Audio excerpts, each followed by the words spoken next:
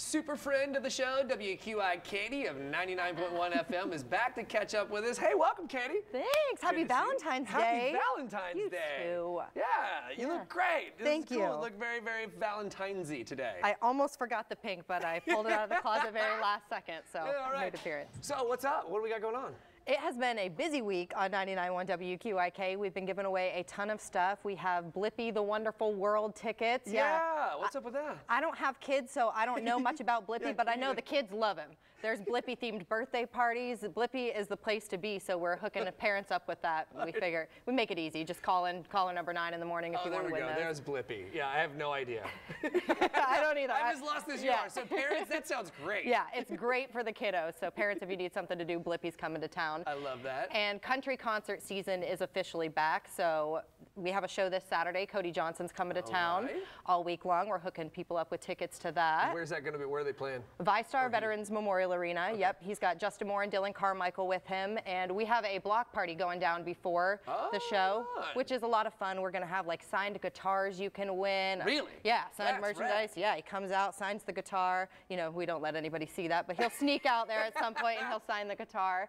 There's also like a bar. There's going to be a DJ spinning music. So that kicks off Saturday at 5. It's nice to do concerts on the weekend. Usually they're on a Friday night and everyone's hustling down to the block parties, but it's Saturday, so people can come out. You can come in there, you can relax on your way in. That's really cool. All right, so talk to me about Luke Combs. Yeah, Luke Combs is coming to Jacksonville too in May for 2 nights. We are so lucky that he's coming for 2 nights. And be careful if you're buying these tickets. Of course, you can win them on WQIK, but if you're buying them, be careful because the Friday night show is different than the Saturday night show. So if there's one opener in particular you want to see, they're not the same on Friday and Saturday night. We've had a lot of people writing in and being like, hey, can you swap our tickets out? We bought for the wrong date. Oh, wow. Yeah. Interesting. Yeah, you better take a look there. Yeah, be really careful to see who's on that bill. That's cool. So who's opening for which day? Do you know? I know like Cody Jinks is on the Friday night show. Jordan Davis, who I love, is opening up for Saturday night. He's got a bunch of different people, but you just got to be careful because I want to see them both, so I'll be at both shows. All right, so talk to me about the $1,000 giveaway.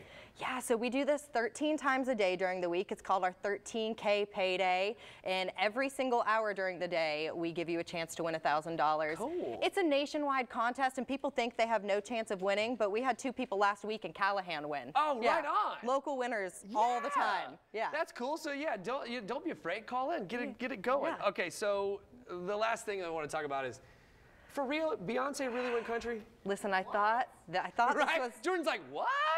I thought the same thing. I thought this was like an April Fool's joke. I was checking my calendar.